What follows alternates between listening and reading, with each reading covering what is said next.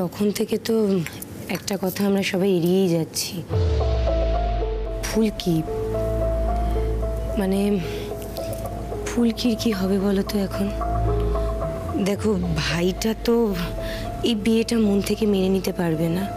আচ্ছা তুমি বলো না, ও কি কখনো মেনে নিতে পারবে?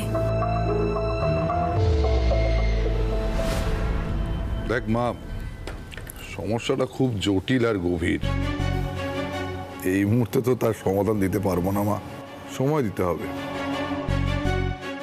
আরে শানু, তুই ফোন করেছিলি ফুলকির মাকে? না দাদা, আসলে কি বলবো না বলবো আমি ঠিক বুঝতে পারিনি। ওই ফোনটা যদি তুমি করো তাহলে খুব ভালো হয়। ওই ফুলকির বাবা নিশ্চয়ই বাড়িতে গিয়ে এতক্ষণ খবরটা দিয়েছে। আসলে বাবা, ফুলকি না ভেবে পাচ্ছে না ওর মাকে কি বলবে, তাই কিছু জানায়নি। আমি বলছিলাম কি ওনাদেরকে একবার এই বাড়িতে ডেকে নিলে হয় না? এই বাড়িতে না, মানে এই বাড়িতে কি করে? রোহিতদা যদি এই বিয়েটা নাই মানে, তাহলে শুধু শুধু ফুলকির মা বাবাকে এই বাড়িতে ডেকে এই বাড়ির পরিবেশ নষ্ট করা তো কোনো মানে হয় না, তাই না? আর এই ইস্যুটার জন্য যদি অশোকনগর এলাকাটা আমাদের হাত থেকে বেরিয়ে যায়, সেটা আরো বড় ইস্যু হয়ে দাঁড়াবে আমাদের জন্য। জেঠুমণি, কিছু মনে করো না, আমার জাস্ট মনে হলো তাই বললাম আর কি। মাস্টারমশাই, আমারও কিন্তু মনে হচ্ছে এবার একটু ভেবেচিন্তেই পা ফেলতে হবে। দেখুন, এই শঙ্কর হাজরা মানুষটা তো ভালো নন, উনি কিন্তু এই ইস্যুটাকে ছাড়বেন না। আপনি একটা কাজ করতে পারবেন না? আপনি একটু রোহিতকে বোঝাতে পারবেন না? যত না বোঝে ততই ভালো।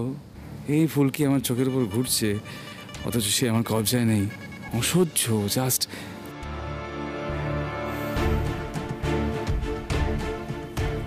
পারমিতা, রোহিতকে একবার ডাকো তো মা।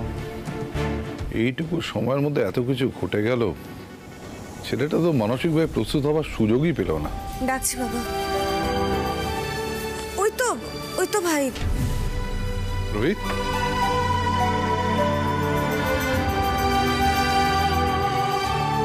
কোথায় যাচ্ছিস? স্টোরে যাচ্ছি জেঠুমণি। সব তো এলোমেলো হয়ে আছে, ঠিক করে সাজাতে হবে।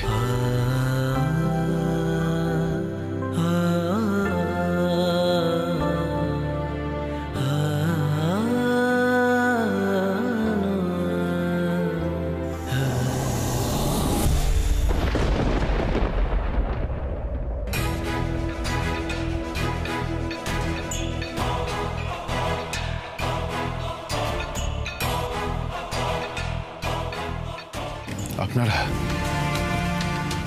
আসুন। জেঠুমণি,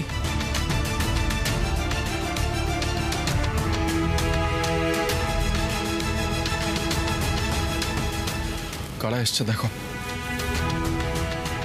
মা, মা এদিকে এসো। আসুন আসুন, দাঁড়িয়েছেন কেন? আসুন, ভেতরে আসুন।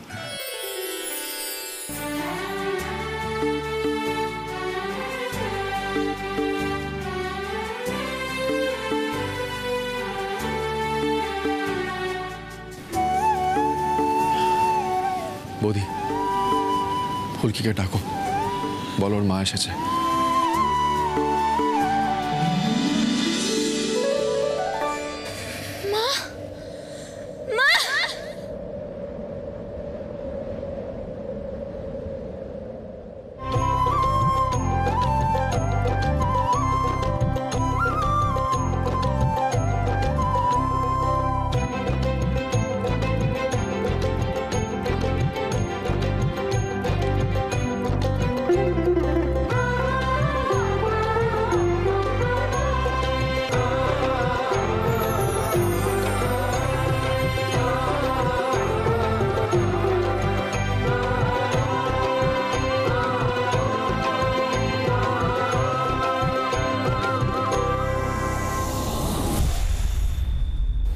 কি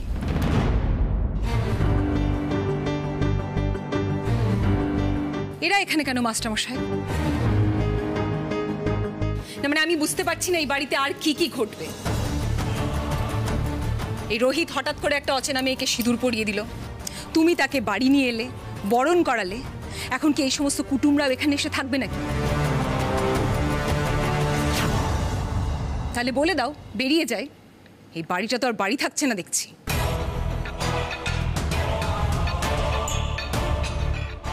টুডু একদম রাইট। হ্যাঁ না মানে এই প্রত্যেকটা ওয়ার্ডই তো একটা রং নয়, তাই না? মানে বদ্যির ইনসাইডটাও তো আমাদের আন্ডারস্ট্যান্ড করতে হবে দাদা।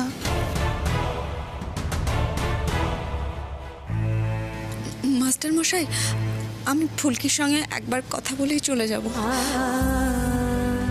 আসলে কথাটা শোনার পর এমন অস্থির লাগছিল যে আমি একবার ওর সাথে কথা বলে। না ফুলকির মা, এটা তো তোমার মেয়ে শ্বশুর বাড়ি। মা, বাবাকে কথা বলতে বারণ করো। রুদ্র। হ্যাঁ মাস্টারমশাই। তোমার মাকে একটু বোঝাও, হ্যাঁ, অকারণে অভদ্রতা করতে বারণ করো।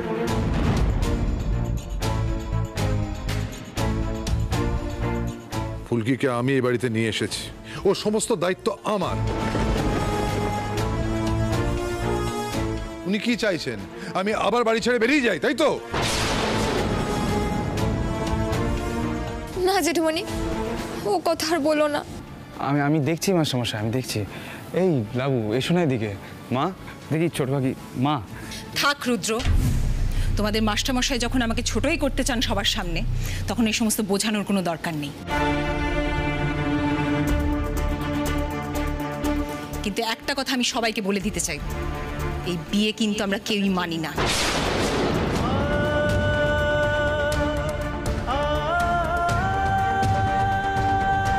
মানি না মানে? মাস্টারমশাই নিজে দাঁড়িয়ে থেকে এই বিয়ে দিয়েছেন, আমার মেয়েটার এবার কি হবে? সত্যেনবাবু আমি তো কথা বলছি, প্লিজ। মা তুমি তো উত্তেজনার বসে তুমি অনেকগুলো কথা বলছো, আমার কথা বিশ্বাস করো। দেখো ওনারা তো বিষয়টাকে সিরিয়াসলি নিচ্ছেন, আমরা পরে এটা নিয়ে কথা বলবো, কেমন?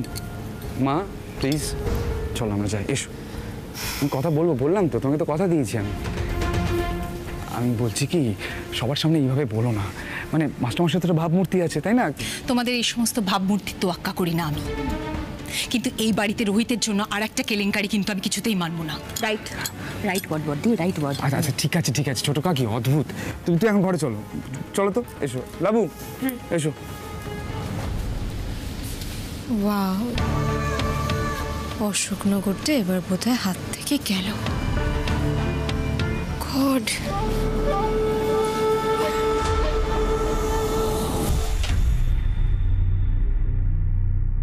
আমার স্ত্রীর কথায় দয়া করে কিছু মনে করবেন না,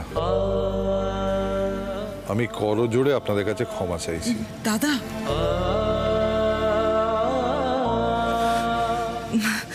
আসলে হঠাৎ করেই তো সবটা হয়ে গেল। এ বাবা, আপনারা এভাবে দাঁড়িয়ে রইলেন কেন? ভেতরে আসুন না। এই ফুলকি, তোমার মাকে বন্ধুদের যাও ঘরে নিয়ে যাও। দেখ, আসুন দাদা, আমি একটু আসছি, পারো? হ্যাঁ কাকিমা আসুন না। এই ফুলকি তোমার বন্ধুরা? আর আপনি প্রথম দিন ফুলকির জামা কাপড় নিয়ে এসেছিলেন না? হ্যাঁ, আসলে এই ব্যাগটা। হ্যাঁ খুব ভালো করেছেন এটা এনে। আসলে না পিয়াল এটা ভুল করে ওখানে ফেলে চলে এসেছিল। এই ফুলকি ধরো, যাও তো গিয়ে চেঞ্জ করে এসো, আমি ওনাদের নিয়ে আসছি। সত্যেনবাবু একবার এদিকটা আসুন, একটু কথা ছিল। দাদা তুমিও এসো।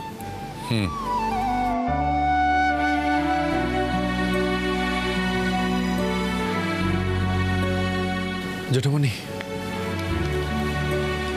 আমি বেরোচ্ছি, দরকার হলে ফোন করে চলে আসবো।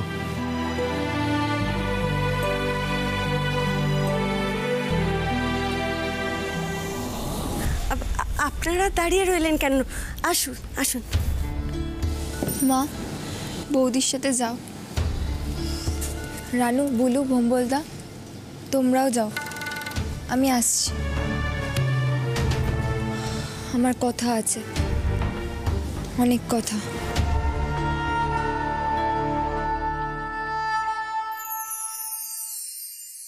আসুন আসুন, ভেতরে আসুন। আসুন না দিদি, আসুন, এসো। আসলে বাইরে যা ঘটেছে তার জন্য আমি সত্যিই খুব দুঃখিত। আপনারা কিছু মনে করবেন না যেন। না না, কিছু মনে করব কেন দিদি? আসলে আমার ফুলকিটা ভালো থাকলেই আমি খুশি। আর আপনারা তো আছেন ওর জন্য। হ্যাঁ হ্যাঁ, নিশ্চয়ই, আমরা তো আছি। এই পারমিতা, তুমি থাকো, আমি একটু ওদের জন্য মিষ্টি নিয়ে আসি। এখন মিষ্টি লাগবে না। সে কি, তা বললে হয় বলো তো? যেভাবেই বিয়েটা হোক না কেন, বিয়ে তো হয়েছে। একটু মিষ্টি মুখ না করলে হয়? বসুন, আমি এক্ষুনি আসছি। এই দেখুন, পরিচয়টাই হয়নি। নমস্কার, আমি পারমিতা, রোহিতের বৌদি।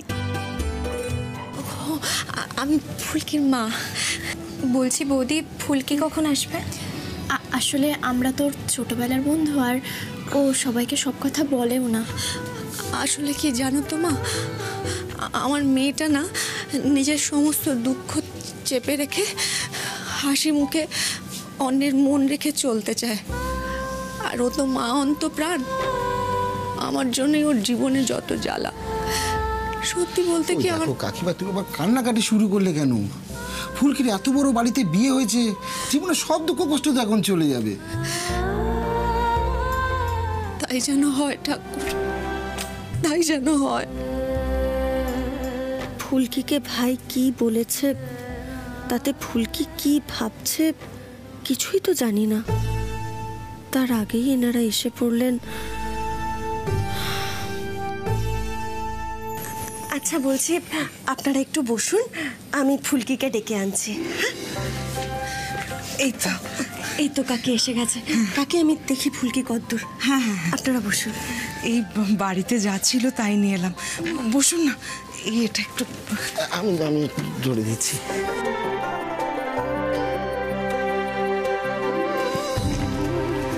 বসুন, নিন, শুরু করুন।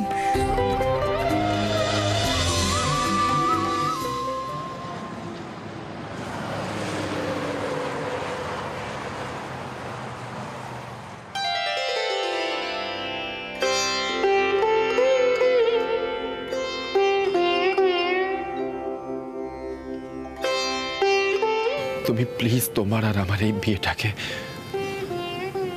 সিরিয়াসলি নিও না।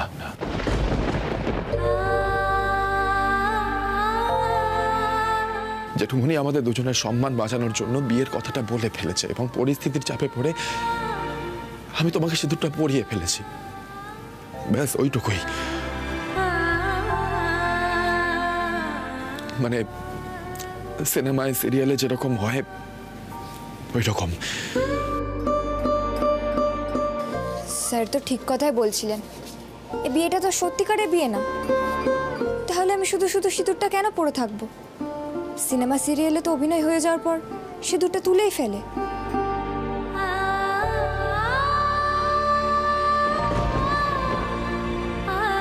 ফুলকি, কি করছো নাকি? সিঁদুর মুছছো? তোমার মাথাটা কি একেবারে খারাপ হয়ে গেছে? বৌদি, স্যার যে বলল সিঁদুরটা সিনেমা সিরিয়ালের মতন করে পরানো হয়েছে, বিয়েটা আসল নয়।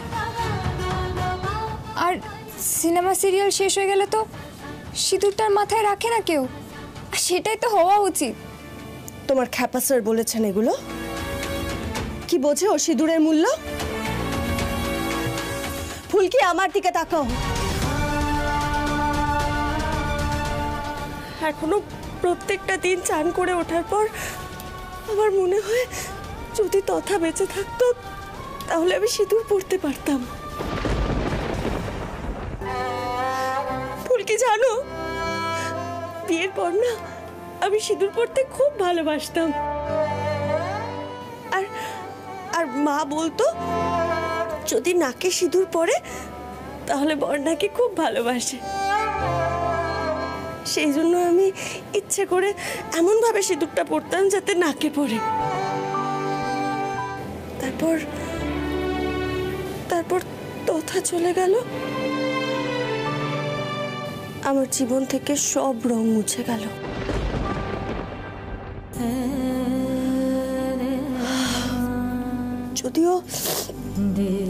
যদিও বাবা বলেছিলেন আমি যেরকম ছিলাম আমি যাতে সেরকমই থাকি, কিন্তু আর ইচ্ছে করলো না জানো। তাই বলছি ফুলকি, মায়ের পায়ের সিঁদুর তোমার সিঁথিতে পড়েছ, এই সিঁদুরের মূল্যই আলাদা। আমি তোমার জন্য সিঁদুর কৌটোটা নিয়ে আসছি, সিঁদুরটা পড়বে। হ্যাঁ,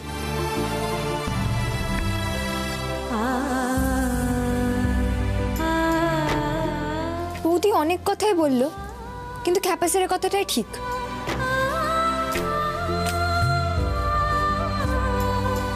কিন্তু হুট করে এভাবে সিঁদুর পরানো যায় নাকি? আগে তো কোথাও দেখিনি।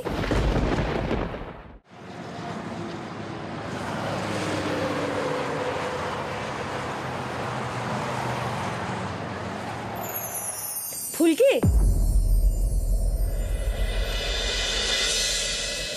এই নাও সিঁদুরটা পরো। পরো।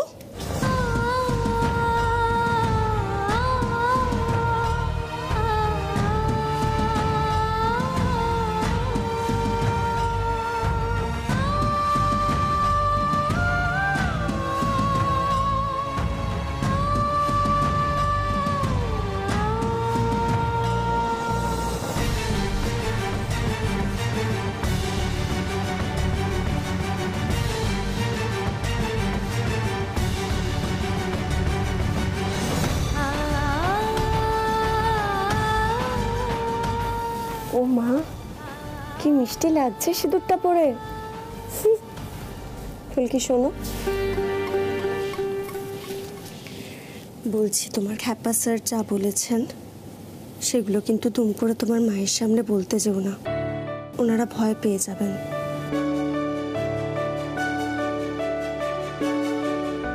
তোমাদের বিয়েটা তো ঠিক স্বাভাবিক পরিস্থিতিতে হয়নি, অনেক টানাপোড়েন আসবে ফুলকি,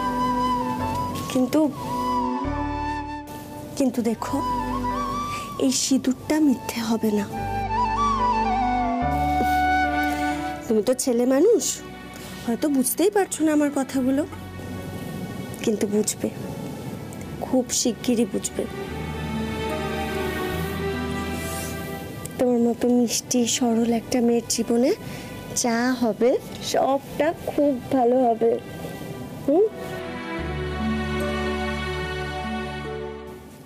মা, তুমি যখন মেয়েটাকে ভাইয়ের জীবনে এনেই ফেলেছ, তখন দেখো ও যেন ভাইয়ের জীবনে থাকতে পারে, ভাইয়ের জীবনটাও যেন নতুন করে শুরু হয়। এক্ষুনি এসে যাবে ফুলকি।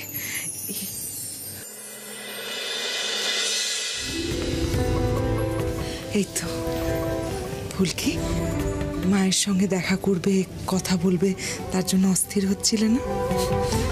এবারে বলো কথা। পারমিতা, চলো আমরা যাই, ওদিকটা দেখি। এসো।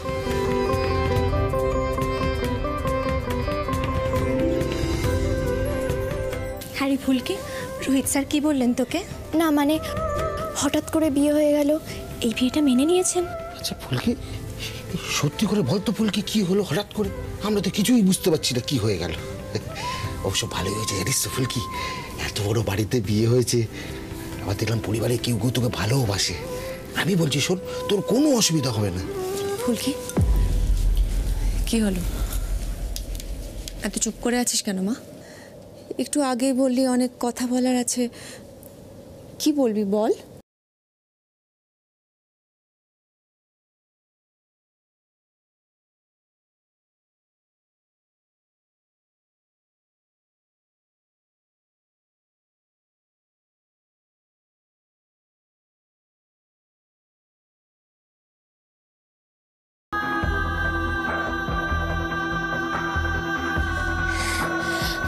আসলে মনে হচ্ছে তোমাদের অনেক দিন পর দেখছি, কিন্তু তা তো নয়।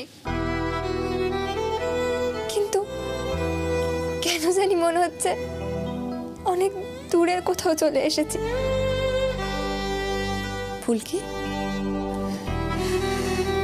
শোন মা, সব কিছু তো আমাদের হাতে থাকে না। মা কালী যা করেন সেটা মেনে নিতে হয়।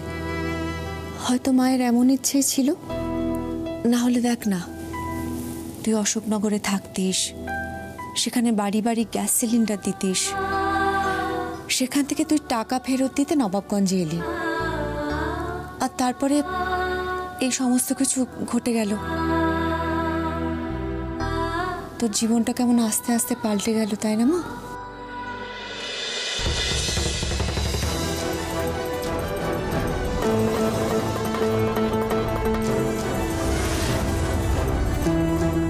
টাকাটা দিতে এসেছিলাম, আমি টিভি থেকে পুরস্কারের টাকাটা পেয়ে গেছি, তাই এই টাকাটার আর দরকার নেই।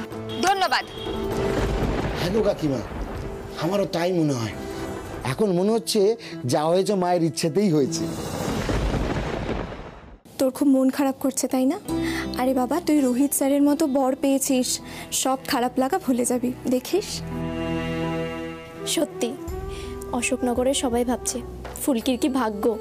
জানিস ফুলকি, সকালবেলা যারা নোংরা নোংরা কথা বলছিল না, সন্ধেবেলায় তারা কেমন যেন পাল্টে গেছে।